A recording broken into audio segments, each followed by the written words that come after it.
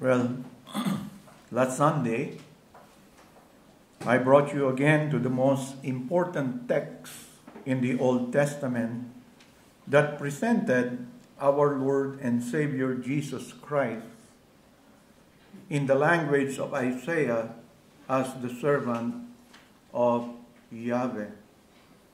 Though in the course of my ministry I have already preached this section twice, yet I believe that believers should return to its study and be refreshed by what our Father decided to do and what it cost him to send his servant for sinners like you and me. It will always be beneficial for our soul to once in a while to focus our heart gazing upon our Lord and Savior Jesus Christ. Martin Luther, that great reformer, said of Isaiah 52:13 to 53:12, every Christian ought to be able to repeat it by heart. A text that has been very central in many of the reformers concerning the Lord Jesus Christ, the most important text in the Old Testament referring to him. And so as we consider again and bring back our minds to this portion, join me in prayer as we ask God's help in our study this afternoon. Our Heavenly Father, as we come and meditate upon and focus upon the prophetic writings of Isaiah concerning God's servant, we ask that you will continually help us. Perhaps Martin Luther is right when he said every Christian ought to be able to repeat it by heart, because that is how the New Testament presented the life, the sufferings, and the death of our Lord and Savior, Jesus Christ. May we continually be refreshed by this fourth servant song as we continue what we began last Sunday. We ask this blessing in Jesus Christ's name. Amen. I will just be reading Isaiah 52, beginning verse 13 to 15. Behold, my servant shall deal prudently. He shall be exalted and extolled and be very high. Just as many were astonished at you, so his visage was marred more than any man. And he is formed more than the sons of men. So shall he sprinkle many nations.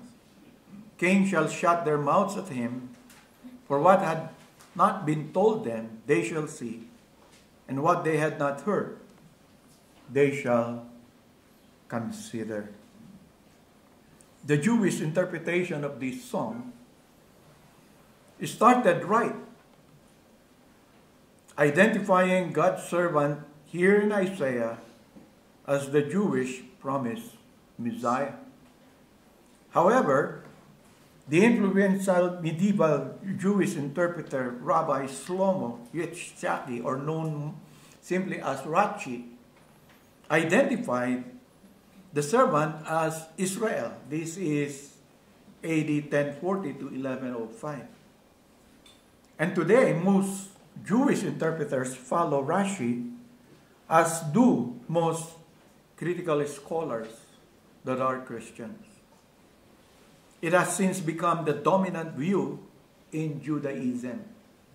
However, as I have shown you last Sunday, any honest exegetical approach to this text clearly shows that this is an amazing prediction of precisely what would happen to our Lord and Savior, Jesus Christ.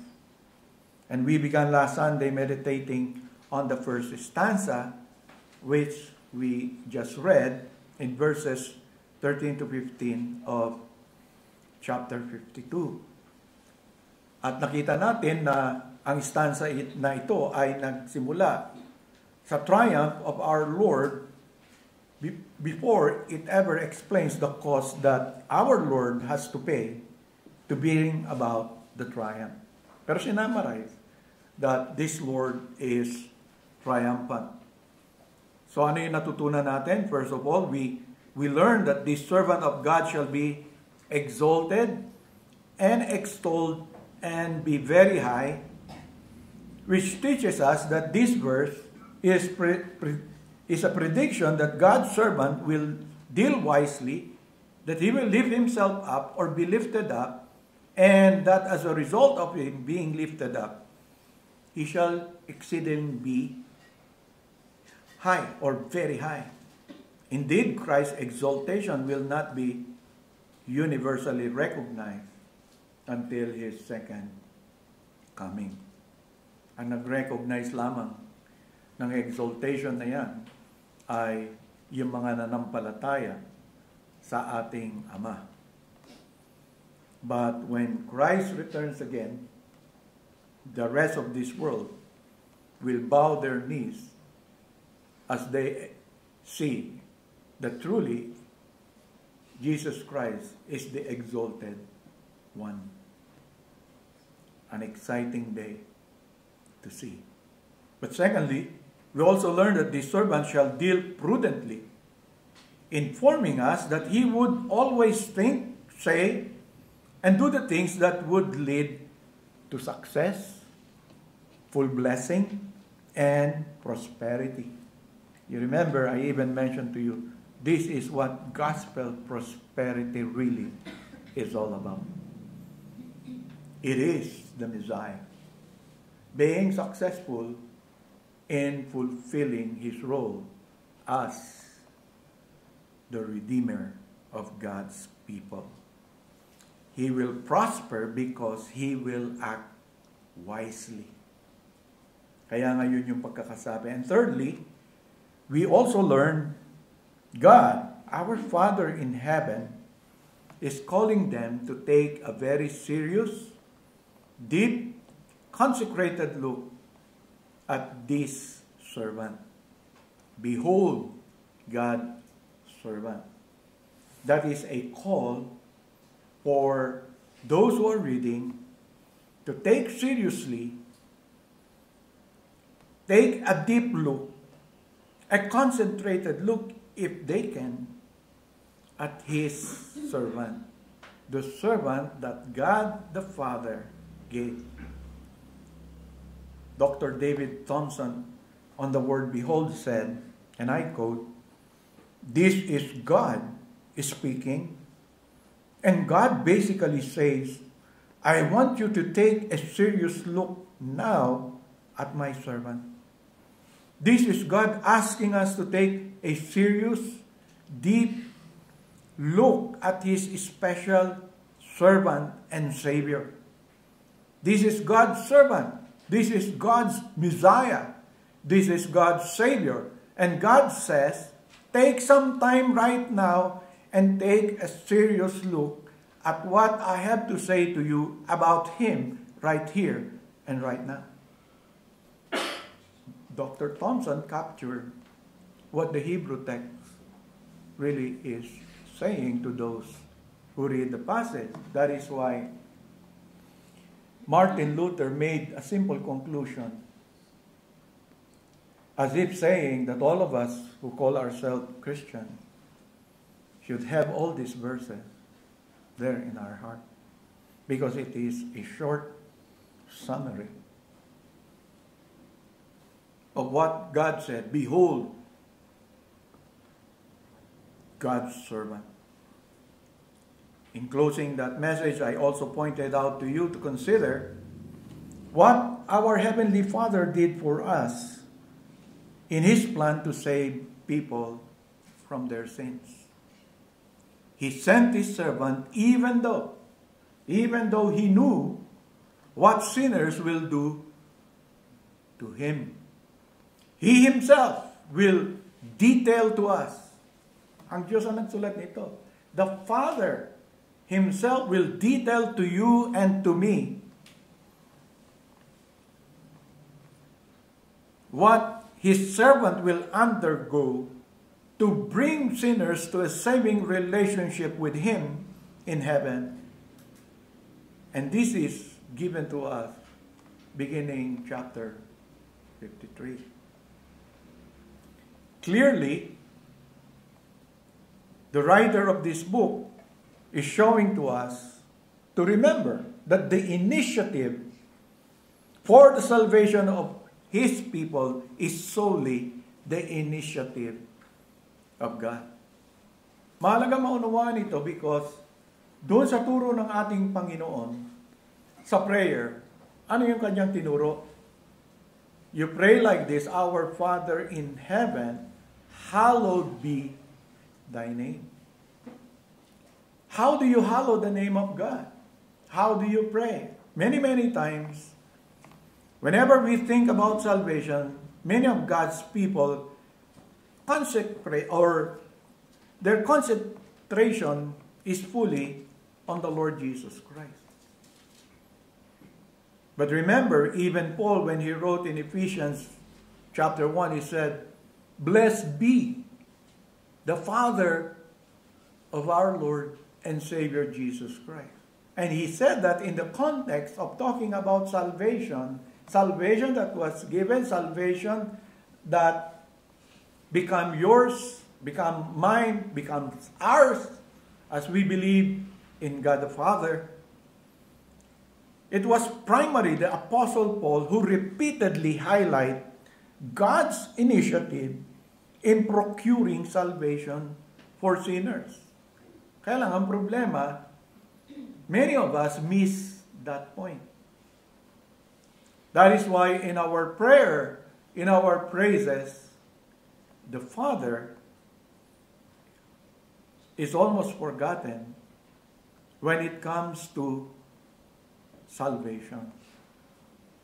So what I want to do this afternoon is to prolong that thought to convince you that whenever you think about your salvation, the salvation that you now possess, in prayer, in the Lord's Supper, in worshiping God, do remember all these things that I will show to you that the Apostle Paul highlighted so much in his writing.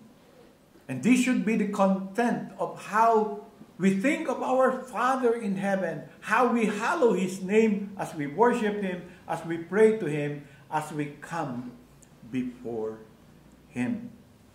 Number one, if we go to the New Testament, Jesus, the death of Jesus, the atoning death of Jesus, is clearly mentioned by the Apostle Paul as the result of the will of our Father in heaven. The God of Israel, Yahweh, took the initiative in sending his Son into the world. Here in Isaiah, he is called God's servant. He sends his Son to enact his purposes of redemption in the course of history, inaugurating the time of salvation which he had promised. So dapat naalala natin ito as we remember Christ. He is God's Son, but it is the Father who had sent him. And this Father, in sending Jesus Christ, Paul says, his very death on the cross was the result of the will of our God and Father. In Galatians 1:3, grace to you, says Paul, and peace from God the Father and our Lord Jesus Christ, who gave himself for our sins, that he might deliver us from this present evil age, according to the will of our God and Father. In chapter 4, beginning verse 4, but when the fullness of the time had come, what happened? God, in the initiative of God, God sent forth his Son, born of a woman, born under the law, to redeem those who were under the law, that we might receive the adoptions as sons. You see, Paul used the aorist Greek tense for the verb sent forth. Diba? Ilang beses niya narinig. The aorist tense is almost the equivalent of the past tense in English, but not exactly. But here, he wants us to understand that God's initiative in sending His Son was a one-time historical act. Na Diyos mismo ang gumawa, ang Ama mismo. And the historical particularity of God's action dito ay kitang-kita mo. Nung si Jesus ay finally inintroduce dito sa mundo through His birth as a human being and as a Jewish man who had been obeying His Father's will. Sinasabi ni Jesus na nung namuhay siya dito sa mundo, nagpapatuto siya na ang tanging ginagawa niya ay mga bagay na tinawag niyang kalooban ng kanyang Ama na nasa langit. So doon, tayo ay nagpupuri at nagpapasalamat sa ating Diyos. Pag naisip natin, bakit naparito? Bakit ipinanganak? Brother Perry has started reading for us Matthew.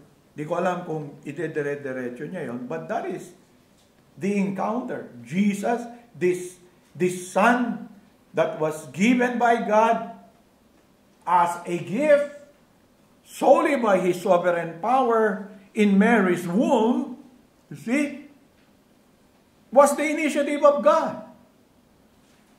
The same language is being used in terms of God's initiative in giving to us the Holy Spirit.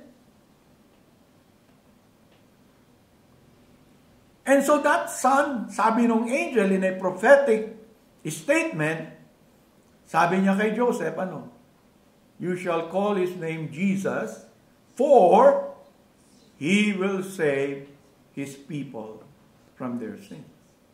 At God's initiative, the time has come. Who set the time? It's still the Father. The time of the Gentiles had come, and finally, the Father sent His Son. For what purpose? That He might deliver us from this present evil age. And this is, sabi doon sa Galatians 1:3, according to the will of our God and Father. This is His will.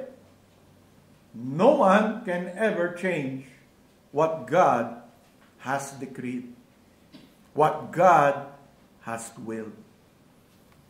Secondly, makikita rin natin sa writing ni Apostle Paul yung assertion that God destined us for obtaining salvation through our Lord Jesus Christ in 1 Thessalonians 5:9.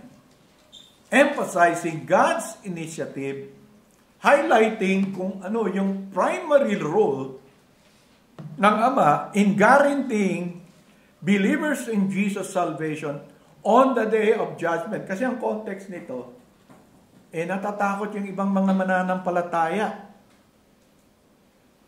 na baka sa dulo ng panahon, masumpungan nila na nasa ilalim pa rin sila ng poot ng Diyos.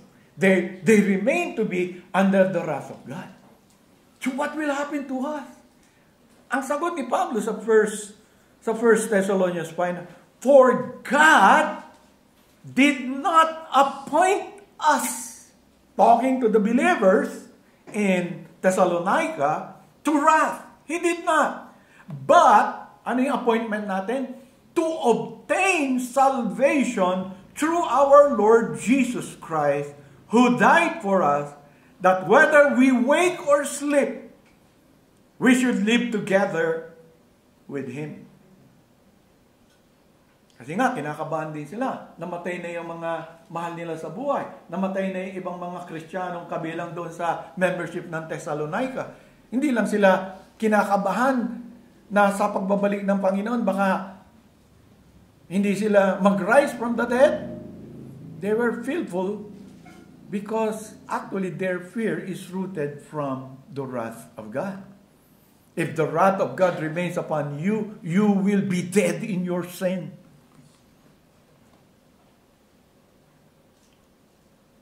Pero sinabi dito, emphasizing God's initiative, highlighting His primary role. Yun ang ginawa ni Paul to pacify that heart that is so fearful and worried. Bruce Hurt, a medical doctor, says, this is actually, sabi niya, in answer to the question, how does salvation give us confidence in the face of God's wrath? Something that some of the Thessalonians believers were fearful that they might experience. Simple lang, yung sagot ni Paul.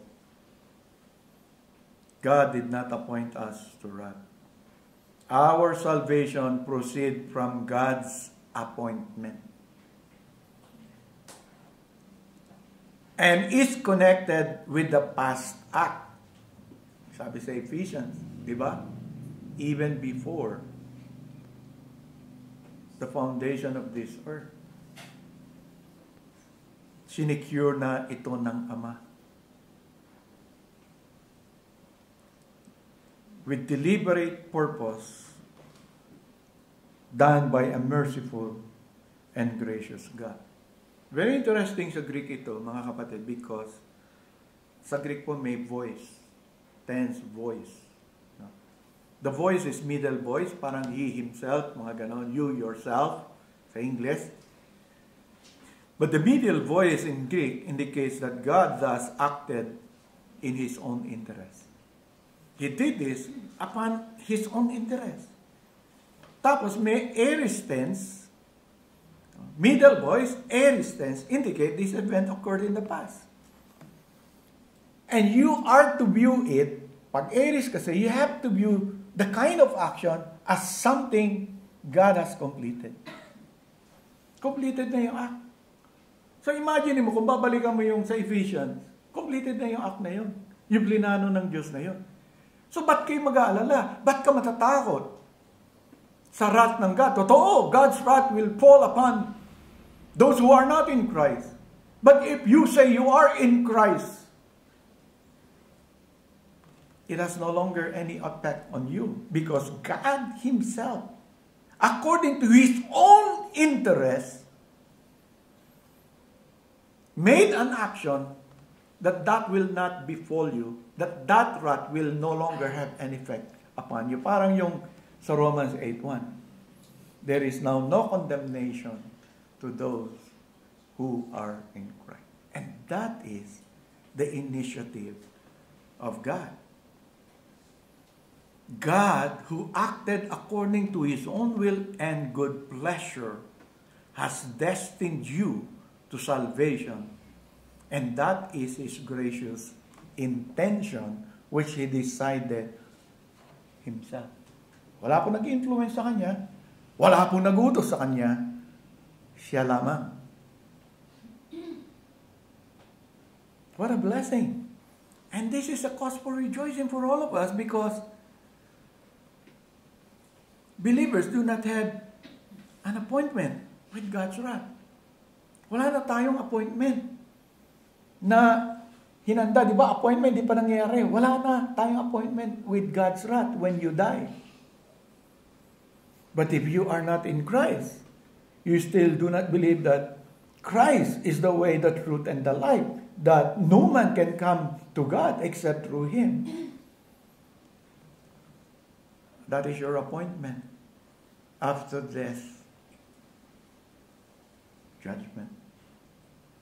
But those who are in Christ should not fear after death, the judgment, because in that judgment,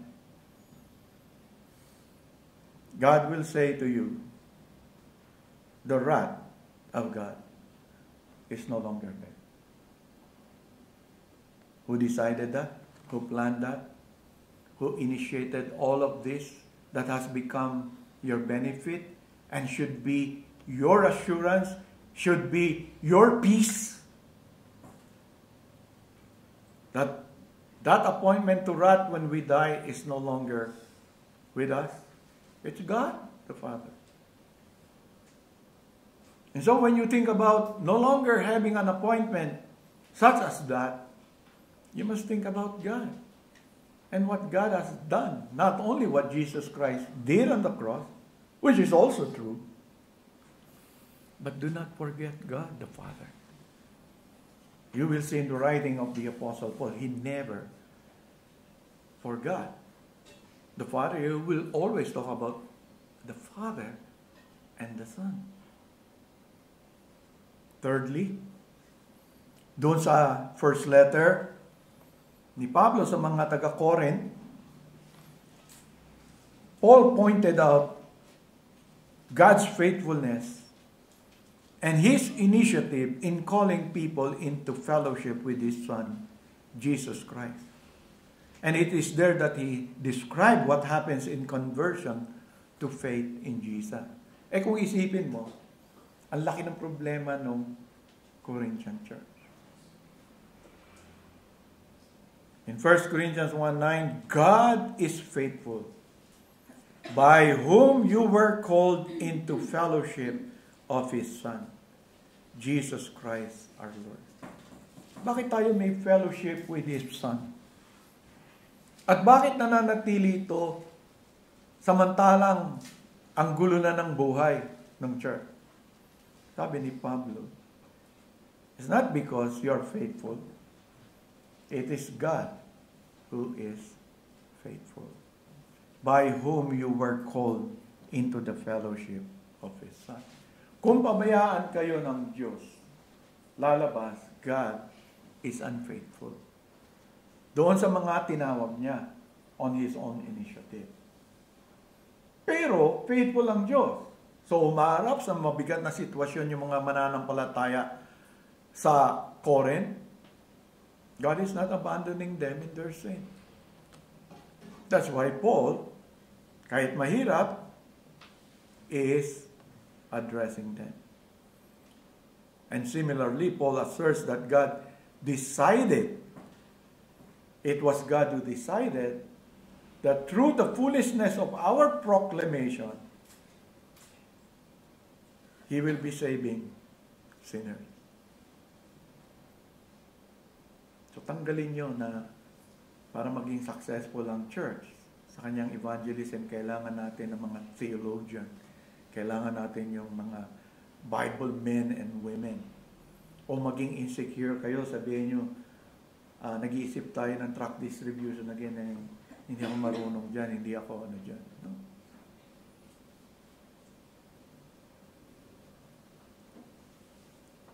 Because there is already a decision that God made that through the foolishness of our proclamation, masisave. Bakit ganyan, Pastor? Kasi meron na ring decision ng Panginoon that was made. Ano ba yung isang decision that will affect that? May parallel statement that God chose the people with little or no education, that God chose the people who have no power or influence in our society, that God chose the low and despised to be His people. Kung ang pinili ng Diyos na ito, mga common ano, di siyempre, God has decided also na kung ano yung kaya natin, yun ang gagamitin niya in saving people. So we can go. You can go. You can join. Kung may magtanong, trust God. Hindi mo kailangan ng paano yung mga tanong nila, baka sobrang hirap, parang ano. Sabi nga ng isang nabasa ko, give them Jesus.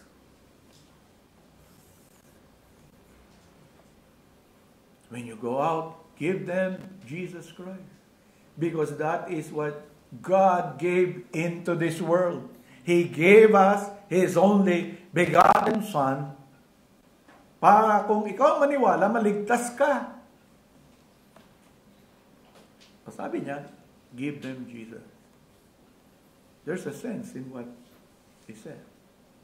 You need not be fearful because this is the initiative of God. Many that are getting saved. Dito wala naman tayong scientists. Sa Reformed Baptist Church, circus, ilan lang yung scientist na alam natin. Ang pinakakilala si Pastor Rodel Lasco.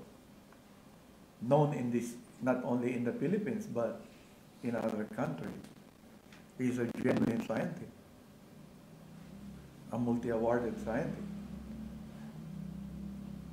Pero hindi lahat ganun. Kaya isa-isa ka eh. Yung iba, sayang daw. Scientist. Nasayang yung pag-aaral nila. Kasi hindi nga naging scientist. Panay aral. Diba? But that is God's decision. So, ba't ka may insecure na hindi ka kasintalino? Ba't ka may insecure na yung pastor nyo hindi kasing galing ng iba? Nandun ba yun? No. You just have to read scriptures. 1 Corinthians 1:27, but God has chosen the foolish things of the world to put to shame the wise. And God has chosen the weak things of the world to put to shame the things which are mighty. And the base things of the world and the things which are despised, God has chosen. And the things which are not, to bring to nothing the things that are, that no flesh should glory in His presence. But of Him you are as in Christ, who became for us wisdom from God, and righteousness, and sanctification, and redemption, that as it is written, He who glorieth, let him glory in the Lord. Sabi nga ni Pastor, capital L-O-R-D. Alam niyo na kung anong ibig sabihin, hindi ko napapaliwanag. Glory in Him. Glory in the Lord. And Paul also explains what happens in conversion by pointing to the fact that God, the Creator, has shown in our hearts to illuminate them with the knowledge of God's glory, shining in the face of Christ. Hindi doon sa galing mo. It is again the initiative of God. 2 Corinthians 4:6. For it is God who commanded light to shine out of darkness, who has shown in our hearts to give the light of the knowledge of the glory of God in the face of Jesus Christ. It's God. If anyone will be saved, whether we use the tract, whether we use a Bible study evangelistically, whether kung ano man yung gamitin natin, it's not that. Paul says, it's God who commanded light to shine out of darkness. The Creator God, who simply by His word, from nothing something came out. So, hindi ka magiging hopeless. Di ba? Hindi ka mamimiling tao. Ito, hindi mo ka masisave to. Sayang tong truck. Ay, ito, mukhang masisave to. Ibibigay ko to. No. Our confidence in God. Everything has God doing the first things. Oh, hindi tayo pwede maging tamad. We have to work out our salvation with fear and trembling. Pero why do we work out? Sabi ni Pablo, because God has been doing something. Nauna lang kumikilos ang Panginoon. O sasabihin ba natin, huwag na yan, trucks back to. Wala naman naliligtas dyan. We're not saying trucks ang nakakaligtas. O tatayo ka dyan, yun yung magliligtas. O yung Bible study mo, Bible study na lang natin. Diyan sigurado may maliligtas. No. It's not in the mean. Linaw-linaw. For it is the God who commanded light to shine out of darkness, who has shown in our heart to give the light of the knowledge of the glory of God in the face of Jesus Christ. Fourthly, Paul again highlights God's initiative in salvation when he asserts that God proved his love for us while we were yet what? Sinners. So you know that. You know that. Romans 5 verse 6, for when we were still without strength, in due time Christ died for the ungodly. For scarcely for a righteous man will one die. Yet perhaps for a good one, someone would even dare to die. But God demonstrated his own love toward us in that while we were still sinners, Christ died for us. Much more then, having now been justified by his blood, we shall be saved from wrath through him. That's our confidence. It's the decision of God. And when God decided that, we were sinners. So, in practical Christian living, that's how. And that should how we operate as a church. Kaya ngayon mga pinag-aaralan natin, alas 2 buwan na ay pinag-aaral nung sa Sunday school natin nung forgiveness, the issue of forgiveness. Whether yung private sa Diyos, nagkakasala tayo, whether sa isa't isa, or sa pastor, ang issue. God has given to us what we should be doing with a guarantee that if we do His will, He would be pleased. Not our will, not our way, but His way. Let us put confidence in that because that is what will be victorious and effective before God. Diba?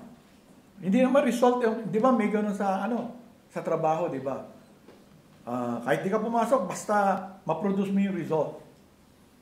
But God has given us a process that we should follow and obey.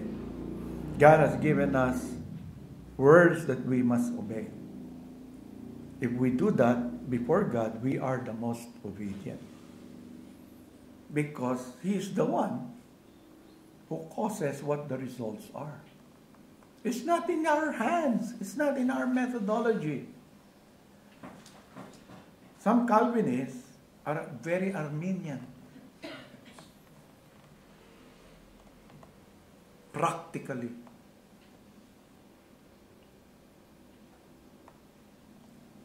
Kaya nga nakakalungkot. You say yourself, Arminian, be consistent. Because the Bible is very consistent in saying that it is in the hands of God. And all you have to do is to trust Him. And if you trust Him, this is God's will. This is what God wants you to do. This is the process that God wants you to undergo. Undergo it. And trust Him. If God wants you as a Christian to live in poverty the rest of your life until Jesus Christ returns, you need not worry. Because this same God said and promised to you that the basic necessities of life, you need not worry. He will give it to you. But if your heart is so covetous, and it was not destroyed by conversion, that's why the Bible says covetousness is what? Idolatry. That's the basic teaching of the Scriptures. If you are covetous, you are idolatrous. God is not your God. You have another God. Contentment rests so much upon belief that God is sovereign. That He does whatever He pleases. Yes, you can pray. I will always remember that prayer in Proverbs. Do not make me like what? This is not word by word.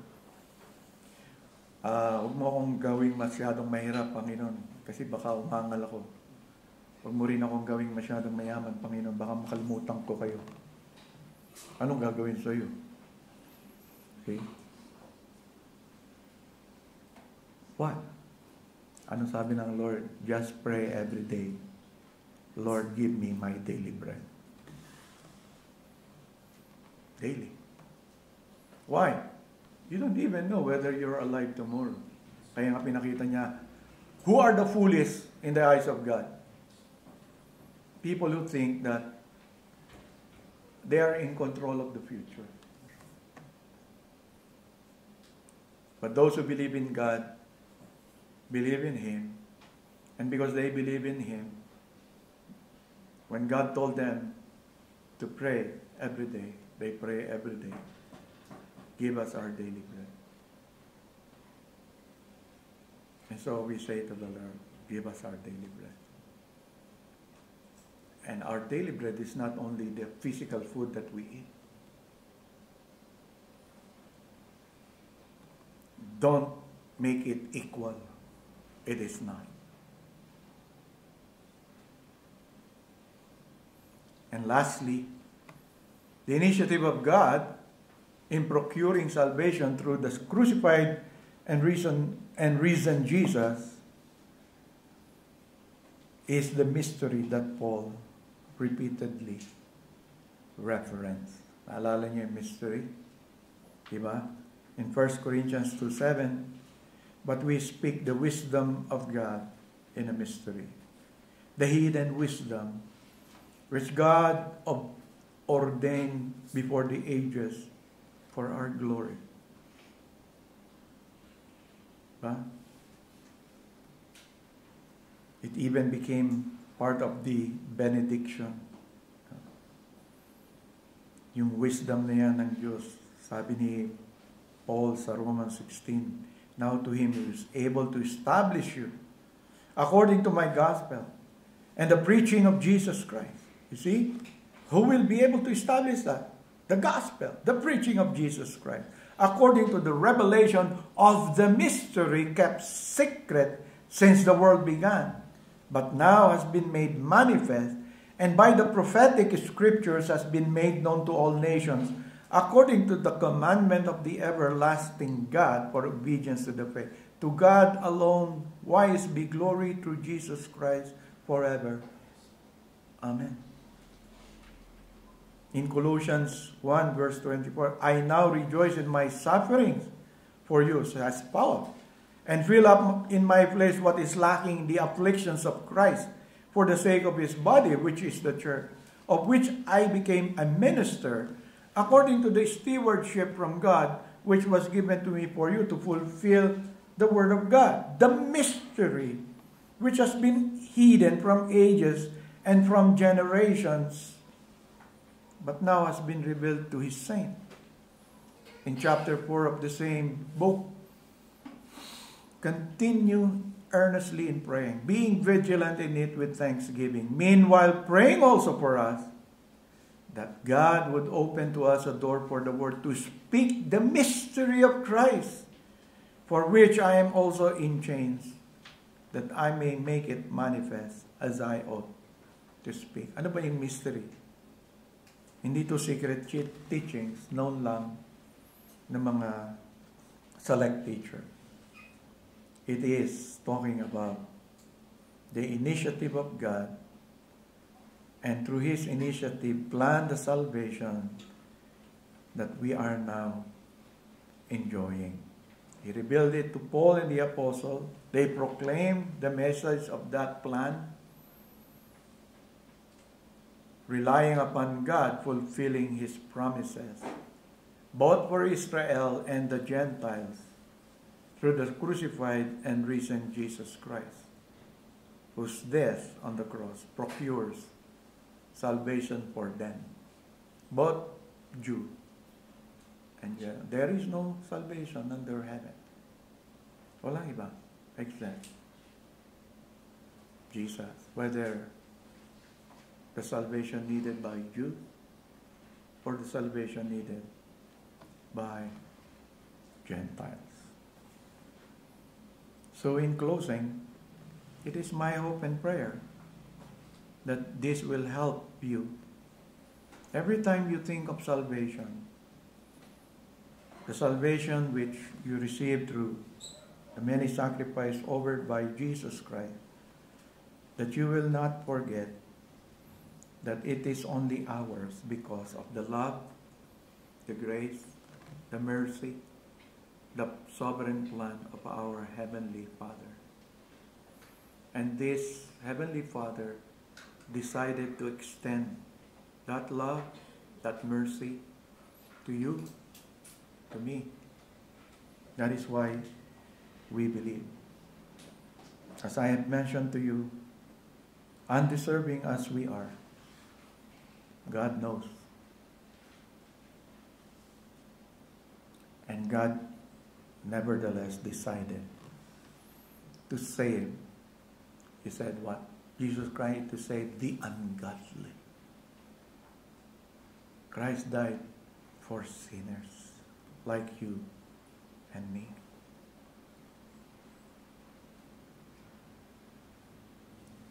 Never forget to give thanks to the Father, because even today, the Father is continually moving. May we always remember that what we learned and be able to say with the Apostle Paul from our heart, blessed be the God and Father of our Lord Jesus Christ, who has blessed us with every spiritual blessing in the heavenly places in Christ. And we do it whenever we think of our own salvation, the salvation that we study continually as we gather together, the salvation that we proclaim to those that are outside of our church. Let us not forget. Blessed be the God and Father of our Lord Jesus Christ. Why? Because He is the one who has blessed us with every spiritual blessing in the heavenly places in Christ. May God use this study to cause us to always remember Him, to always hallow His name,